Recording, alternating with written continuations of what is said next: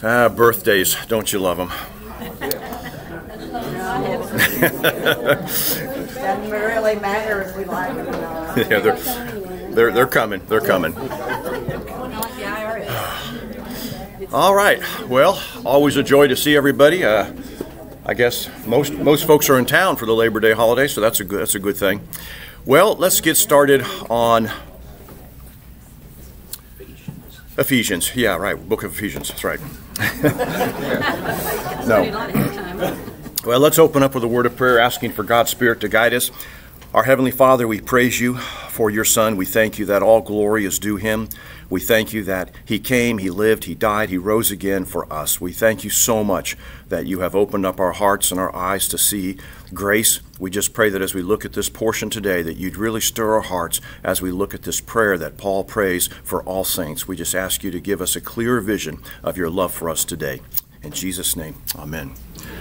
Okay, well, if you got the email, I challenge you on this question. Blank changes everything. I know that can... Of course, there'll be someone in here that just shouts out, Jesus! Yeah, okay, Jesus. You'll be pretty safe with that answer. But in regards to the two verses here, in Ephesians 2:18 and Ephesians 3:12, what word would change everything? Let's look at those two verses here. Ephesians 2:18. If you got your Bible, you better open it. Ephesians 2:18. For through Christ, we both have access to the Father by one Spirit. 3:12. In him and through faith in him, we may approach God with freedom and confidence. Well, faith would be part of it, but in regards to those two answers, since I write the questions, my answer would be access. Access. I mean, Paul is writing to these Christians and trying to let them understand an amazing truth, is that God, the Creator, has made a way for you to come to him.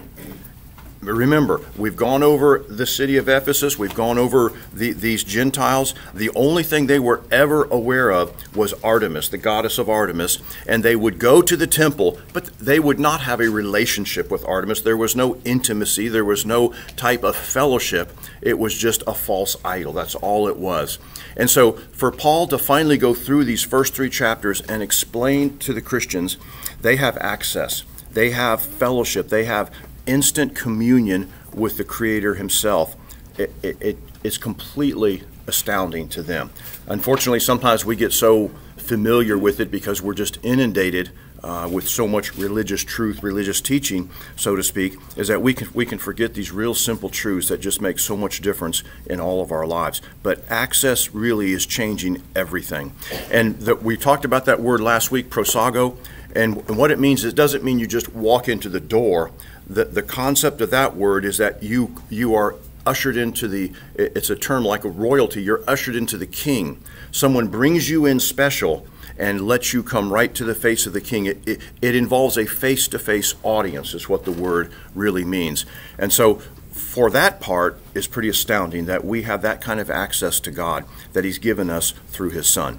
So the first three chapters of this book that Paul has given to us here, this letter that he's written, he's really revealing some powerful truth. I mean, Ephesians is one of those books where it's almost a love letter, God writing to us, because Paul writes about things that he doesn't include in all of his other letters. Colossians would be the only one because Ephesians and Colossians are kind of mirror images of themselves. But he really includes that in Christ and through faith in him, we have full access to God, the Father, so we can approach him with complete freedom and confidence. This is what was just... He wanted to bring this to the forefront of these Christians' hearts so they would know that they don't have to go to the temple. They don't have to go through, remember we talked about the conflict with the Jewish Christians, that they were upset because they didn't have to be circumcised. It's just that through faith alone in Christ, they could come and have access with the Father. And I mean, even the Jews didn't have that kind of access. I mean, the high priest could only come once a year into the Holy of Holies. Other than that, I mean, that was it. There wasn't this freedom of availability to reach out to God whenever we needed him. So through Christ, we both have access to the Father by one Spirit. And in verse 12, in Christ and through faith in him, we may enter God's presence with boldness and confidence. So let's read through this portion here, and then we're going to do something just a little bit different here. But let's go ahead and read through this portion. I've got it up on the screen, or you can look at it in the Bible. For this reason, we're in Ephesians 3, verse 14. For this reason, I kneel before the Father, from whom his whole family in heaven and earth derives its name, that according to the riches of his glory, he may grant you to be strengthened with power through his Spirit in your inner being, so that Christ may dwell in your hearts through faith. And I pray that you, being rooted and grounded in love, may have power together with all the saints to grasp how wide and long and high and deep is the love of Christ, and to know this love that surpasses knowledge, so that you may be filled to the measure of all the fullness of God.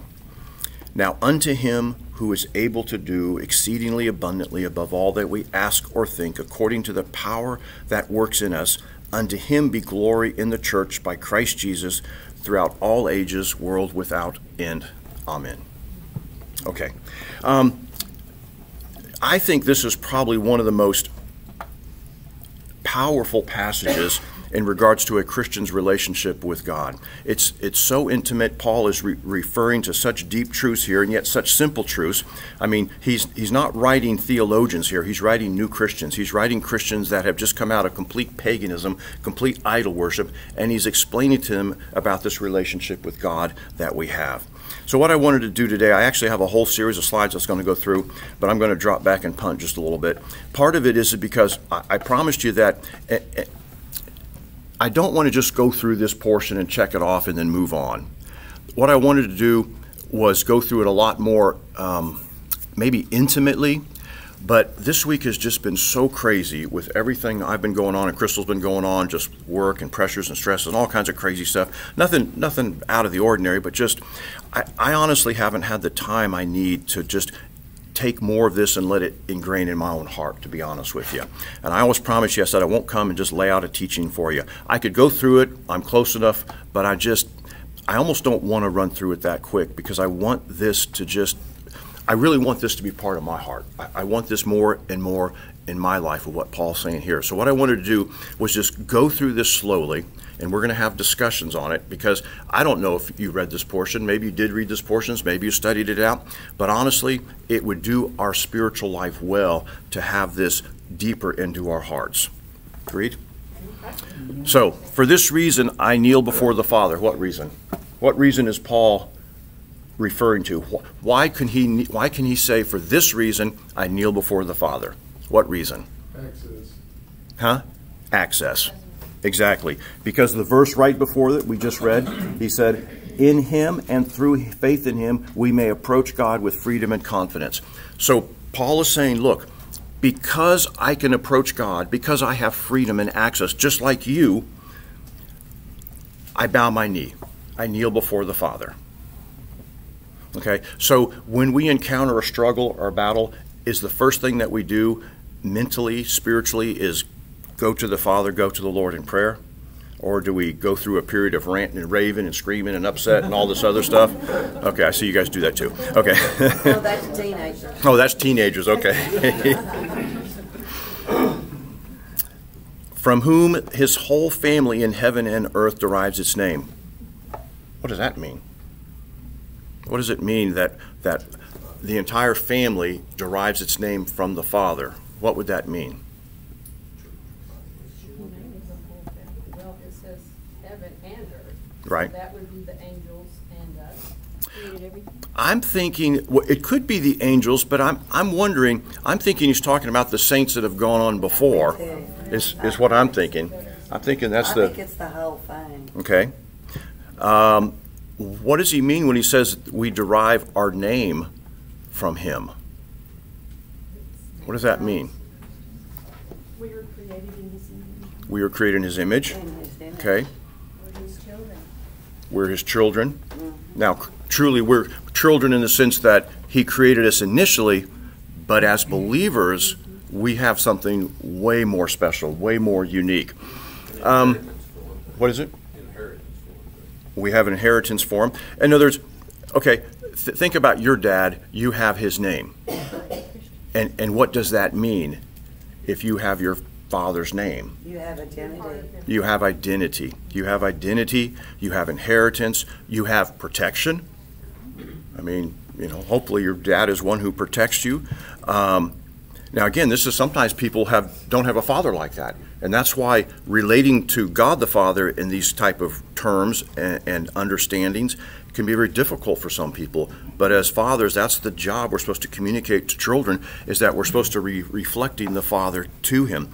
But as children of God, that's really what I think he's referring to here, is that we are children of the Most High. We are children of God's through adoption, which is kind of strange.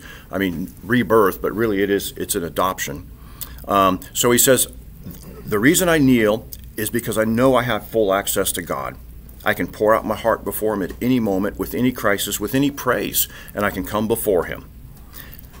All of us have received a name that we are sons and daughters of God. We're sons and daughters through the work Christ did. We've been adopted into the family of God. So because of that, he prays that according to the riches of his glory, he may grant you to be strengthened with power through his Spirit in your inner being. Now that's a mouthful, but what's he mean? According to the riches of his glory. What does that phrase mean, according to the riches of his glory? Well, according to the riches of his glory, how big is God's glory? Infinite.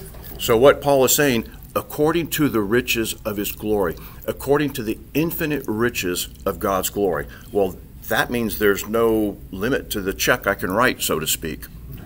I mean, if he pays me out of his wallet, well, there's a limit to that. But if it's according to his riches of his glory, there's no limit to God's glory. So therefore, there's no limit to the riches of how he can bless and strengthen and protect us.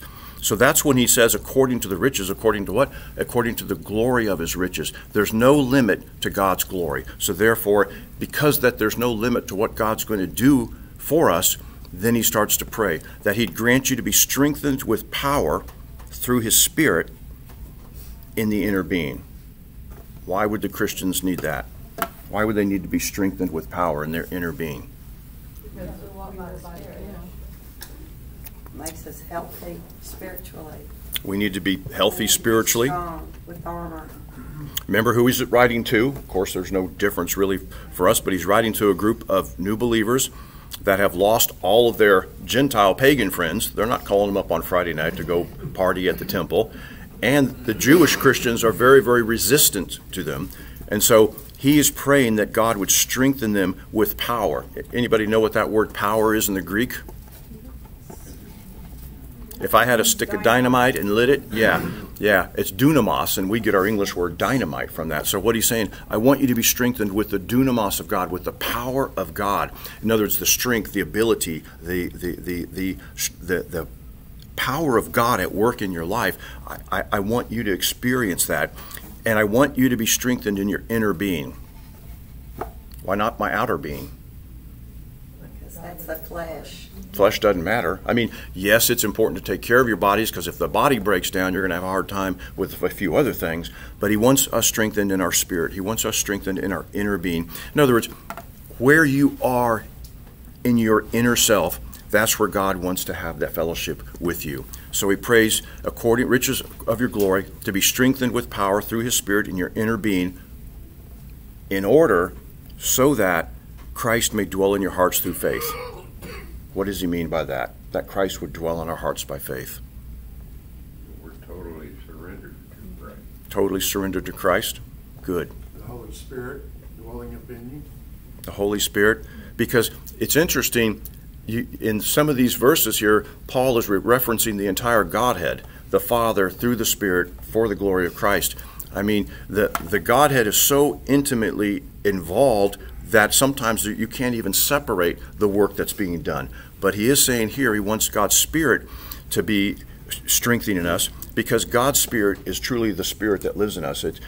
Jesus Christ doesn't live in my heart technically, because we have the Comforter, we have the Spirit of God. Okay. So that Christ may dwell in your hearts through faith. I guess when I read that, it's like I want it to be an ongoing relationship. I want it to be a deepening relationship. I want my life so I can look back a week, a year, decade, and just say, I see my life dwelling more with Christ. I see a growth. I see a difference. I see a depth. I have a note, Michael, on the Jump in. Part that says to be at home in. So that makes me think that he wants us at a place in our lives, spiritually, relationally, whatever it is, all of it, where we never, like, he's always welcome. There's never a time when we go, I don't want you to come here. That's good. Even in our sin, there's always that welcomeness that he's there. Right. Because that's where he wants to be. No, that's good. Because sometimes we have a tendency to have a little special room that we don't want God to enter into. It's that little closet that is all ours, and that's... He knows all about it. He knows all about it. He does? After all, God found Adam and Eve. Yeah. Right? That's right. He tracked him down. Just don't put a door on it, you know. No, that's good. Thanks for sharing that. Okay, that Christ may dwell in your hearts through faith. Now, when you take this apart, there's actually 4 requests or 4 petitions here that Paul is actually praying. Now he goes to the next one. And I pray that you, being rooted and grounded in love. Why do you say love? Why not rooted and grounded in wisdom? Yeah, wisdom, that's good. How about rooted and grounded in peace? That's good. Rooted and grounded in humility. Ooh, that's even better. Why focus in rooted and grounded in love? Because that's God. That's God? That's who he is. Yeah. Who else? Someone else. Why love? Well, if you've got love, you've got all the other stuff too. Right. It's the Love your foundation. neighbor. Love is the I foundation. think the implication is Christ's love, God's love. Absolutely. Doesn't the love get us away from ourselves and focused on others? I don't think it's that we should love ourselves, it's that Right. we love others. So it kind of takes us out of ourselves to others. Unconditional.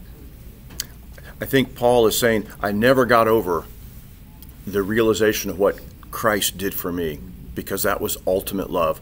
To give himself for my sin, that was the demonstration of love. For God so loved the world that he gave. And so that's the thing that Paul never got over, and he wants these Christians to never get over it too. But something's going to happen in Ephesus, and it's going to get very, very sad. I mean, here you have the Apostle Paul writing this letter, praying that these Christians would be rooted and grounded in love. And I think we can surmise that what he wants is that each and every believer to have an intimate, growing relationship with Christ. They spend time in the Word.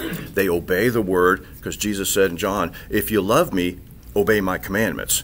If you say you and God are having a good relationship, but yet you're living a life that's completely breaking every commandment he gives, it's like that is not a real relationship, because Jesus wants us to obey. We demonstrate our love.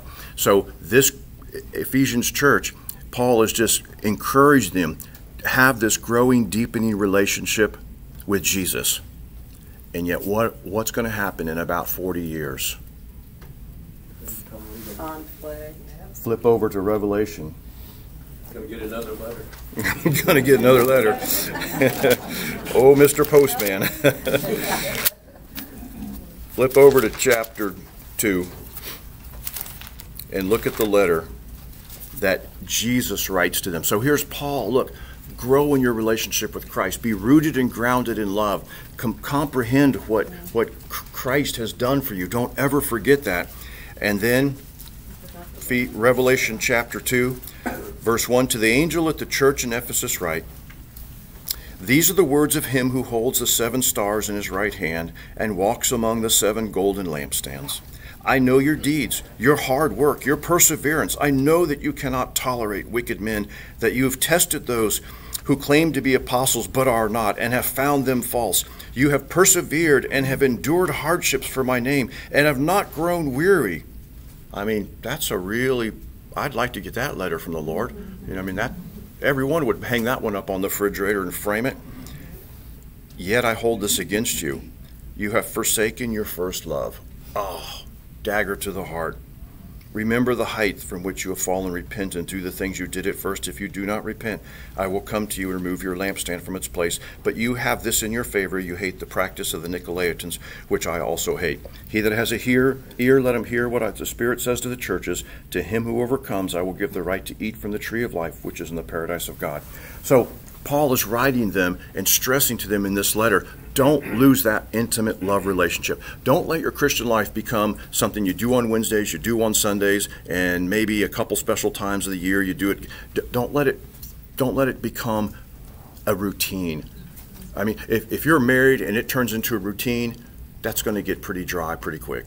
Don't let that relationship become routine. Anyone else? Move forward, don't go back. Move forward. And I think that's what they were saying. You started falling back in the old ways, and you incorporated it in the new ways. Isn't that what they're saying? In a manner of speaking, yeah. They mixed up God's word with some of the old stuff too. Well, what happened to the church? The love of God needs to be the engine, the motivating power behind what you're doing. That's right. So if you're doing it because you're trying to check off your to-do list, That's right. or any other reason, it's the wrong motive, and the Lord's after that love of Him to be what drives you. Excellent. I mean, Paul said in Corinthians, for the love of Christ constrains me. The love of Christ constrains me. That's what I was thinking. 1 Corinthians 13, the 11th chapter, it talks about faith, and it says, faith, hope, and love is greater than love. Amen. I mean, Yeah. God's love is. I mean, won't we be even more astounded when we are in heaven and we see what He's done for us a lot more clearly? Now, we can see that with the eyes of faith. I mean, it's there in the Word, but sometimes we live in such a visual world that unless we see it, it doesn't completely connect with us. But when you see the wicked judged and cast into the lake of fire, when you see Satan and his angels burning in the eternal fire of brimstone, it's going to be a whole lot more real, because we're going to realize that actually could have been me if grace hadn't intervened, if love hadn't tracked me down and won. Then he says, I pray you, being rooted and grounded in love, may have power, once again, dunamos, together with all the saints, to grasp how wide and long and high and deep is the love of Christ. Why does he include that portion, together with all the saints? Why does he say that? Unity that you talked about last week. Yeah, unity. That's an honor. I mean, it's to be part of the body. And again, Paul's bringing this concept back, the body. We're a body of Christ. We're that spiritual temple that's being built, not with bricks and mortar and stone, but with people, Well, and there's Love one another, absolutely. There's also a kind of a collection of what the saints in the past have comprehended through faith. There's a record of that in the Word of God and elsewhere too, but particularly in the Word of God. And we get to be privy to that and help use that to bolster our faith. And so we're really joining a heritage of faith. That's true. Yeah. But it's not just for us. It's for us to know and then witness to others. That's right. If you don't get that, you can't. No. Well, you'll be witnessing a dead religion. You know, if it's not motivated by love, it just won't be effective. I mean, who wants to join a dead religion? I mean, we have a living Savior that loves us, and this is what Paul is trying to do. And the thing about together with all the saints, it's like, I can't make it on my own. I mean, the Lone Ranger Christian model is not going to make it. And that's why you've got to be part of a body. You've got to be part of a smaller group. You've got to be with people that can, in a moment's notice, pick up the phone and call for help. I mean, without it, it just, you won't make it. I wouldn't make it. Michael, going back to that word access. Yes. Is that Paul was talking to this new group who felt isolated. Right. And he wanted them to know that they weren't isolated, because people before you and present and future are with you. That's in good. The realm of Christ, in the realm Yeah, of that's God right. in Christ. But also, that speaks to every person throughout time, because the access is for every person. It transcends every generation. group of people. It transcends every position you're in your culture, whether you're rich, poor, downtrodden, a slave. Yeah, that's good. Paul talks about that all the time. Right. He wrote about that all the time. And I think that's the thing that every person can grasp, is that I have access. I don't have to have someone who's over me. The power structure of the church, I mean, Christ blew that all away. Yeah. That was the whole point of it, was to blow that away. And we still tried to bring that back. You're right. But we don't have to have that. Like, it doesn't work that way. We don't have to choose that anymore. No, I think that's excellent, We don't because have that direct access with the Holy Spirit. that's so good.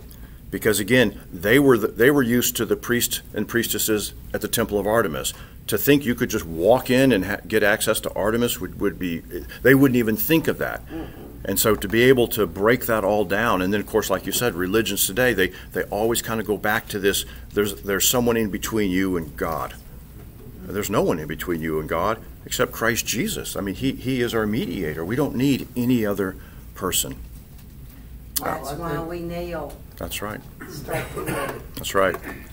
I Johnny? think about, talk about the grounding of love and wide and long, high and deep, is that when you think about God's love for us, and we talk about grace, but then I know in times of my life and other people's lives, it's like, well, where did God go? Why isn't He helping me? Why isn't He doing this? And it's God hasn't, or Jesus and the Holy Spirit haven't gone anywhere. Yeah. You're the one that's moved. You talked about your little secret room or Right. whatever. That's the part, and I think grounded in love and having that two-way relationship, and I can't imagine, these people coming from Artemis to all this paganism to now I have this, this is not possible. That's right. I can't imagine. But I think that's the thing, when I think about this, is you move, God doesn't. That's good. And when he talks about how wide and long and high and deep, I mean, in my mind, he's going in every single dimension possible, meaning that we will never fully comprehend the love that God has had for us to provide His Son as our sacrifice. And if I would ever comprehend it, then there's something wrong. I mean, God is unfathomable. There's no way you're going to understand all of what He has done for us. Over. Well, even then, we're still not going Are to. you sure? Absolutely. I think we get to see God. Well, we will get to see Him as He is, but we will be forever learning. I'll be forever, ever. Like you. Yeah. Next part, to know the love that surpasses knowledge. To know the love that surpasses knowledge? How does that work? Is it just a feeling-based thing? What's he mean by that? Well, you got to read the next part. So that you may be filled to the measure of the fullness of God. I mean, if the Gentile Christians read that, I'm thinking, they're thinking that God wants to fully indwell me, and literally I'm going to radiate God to other people. And that's really what we've been given. It's not that we become God. It's that we are made in the image and likeness of God. We are able to reflect God. We're able to show other people God by our actions. I mean, we can show people God or we can show people Satan. When the person cuts you off in front on the highway, is it God reflecting or is it someone else?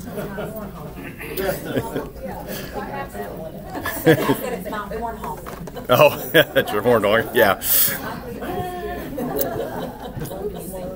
Well, I know sometimes I don't demonstrate God as quick as I want. Bob? Yeah, I don't know if this relates exactly, but I like to stretch points. I used to always wonder, what was the big deal about, sacrificing a life, Mm-hmm. and why did God come up with that in the first place? That's Why good. not just? And then it finally occurred to me, and this is really reiterating that point, is that the willingness to pass it from this life into the next life is an ultimate expression of faith in God. To be for that, to know that you're going to pass into that next place, You're right. Heaven. So once I realized that, it kind of like a lot of other stuff kind of fell into place as to why Christ had to give up his life, why all this, why they were sacrificing lambs and bulls and all that kind of stuff, because it's a demonstration of ultimate faith in God and in Christ that we're going to. Exactly. And Exactly. From the very beginning, there was a sacrifice. Yeah. Since Adam and Eve, That's a very good point. It was a sacrifice. God had to sacrifice a lamb for clothing for their body. It was always been. And the reason there has to be a sacrifice is because of God's attribute of justice and holiness. The problem is that it's not like you're paying for your sin. It's that you have to die. The soul that sins must die.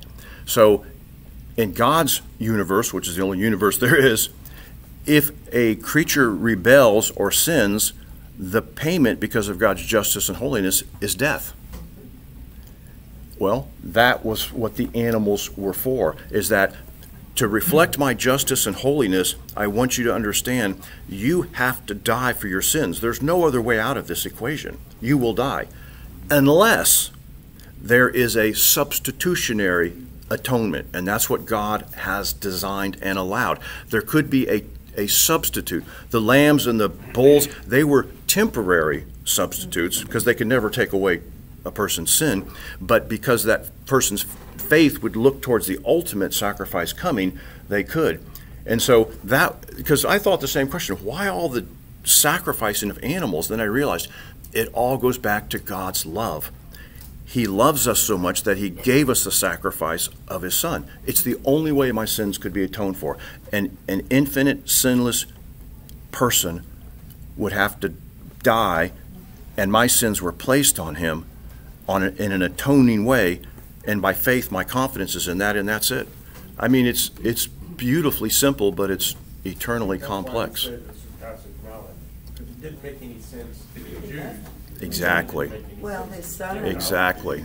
His son. No, that's so good, Rob. That's so good, because it doesn't make sense unless you have spiritual life. Then it makes perfect sense. And it's not just any of sacrifice, it's the best of the best. That's right. Right. Yeah. The bottom line is, it's not so much the animals as the blood that covers our sin. True. Because the blood was the symbol of life. So the spilling of blood was the symbol of death. You're right. There we go. Sorry. No. Well, you're right, because that's why the emphasis was on the blood, is because the blood symbolized the life given. Right. Exactly. Now unto him who is able to do exceedingly abundantly above all that we ask or think, according to the power that works in us. Early on I read that verse and I thought, wow, that's kind of like one of those lottery verses, You can kind of just ask whatever you want and God's going to do more than what you even ask. And as I was reading through all this, I'm thinking, I don't think that's the context of this verse at all. I mean, it's applicable to situations in life, but I think what Paul is saying is, for him who is able to do exceedingly abundantly in my life to draw me into this deeper relationship with Christ. That's what I think this verse is talking about. What do you think? That also covers that, when things happen and we're like, what is the purpose of this in my life? That's that unknown thing that we don't know here. Yeah. We may never know here, but we always seek for that answer, don't we? So I think that's good. That abundantly beyond our knowledge that's God's, one of those probably all of those omni words, his right. presence, his right. Everything about him. And that's where it takes faith. And that's where we have to have faith to just that's right. accept and be willing to be used by him. And that can be really tough. Glory or someone else's salvation. That can be hard. Very hard. Because we don't see how that piece fits into our puzzle. And it's like God is saying, it's not your puzzle piece to worry about. I'll take care of it. But Lord, it's cancer, or but it's a death, or but it's whatever crisis, and it's like there's a reason, but you're not going to understand it at this point. Can you trust me? You know, that's why we a few weeks ago we said God is going to receive all the glory, and everything he does is good. And if I believe those two things, then a whole lot of worry can be set aside if I believe that God is going to receive all the glory and that it's ultimately for my good. Michael, what I see it in each of these verses is there's a fleshly part of it and a spiritual side of it. I've been marking in each one. I see that there's a measure of width and height, and that's kind of something that we can grasp. And then there's surpasses knowledge. Knowledge is kind of a fleshly thing. And then exceedingly abundant, all that we can ask or think, that we can, in our flesh, can ask or think. All of those point back to let God. Each one of those words keep expanding that vision to the point where you can't grasp it. So how can you put God into Wednesday and Sunday morning if he's that? Yeah. Well, Paul wraps up. Oh, go ahead. Well, I would just say, I love reading missionary books and their lives, because as you first started the lesson and you were doing those verses, and I just thought, this is the reality that we want to live in. But right, you start out with just the words, and then you start breaking it down, and then God enables us through our lives to, it becomes real. I mean, and I was written down, I write down quotes that I am so impressed with, and like Corrie ten Boom said, when all the exterior things are stripped away, then the love of Christ is all that remains. Wow. Learning to forgive. I mean, I just love that concept, because that's what God is doing in all our lives in some form or fashion. Oh, that's excellent.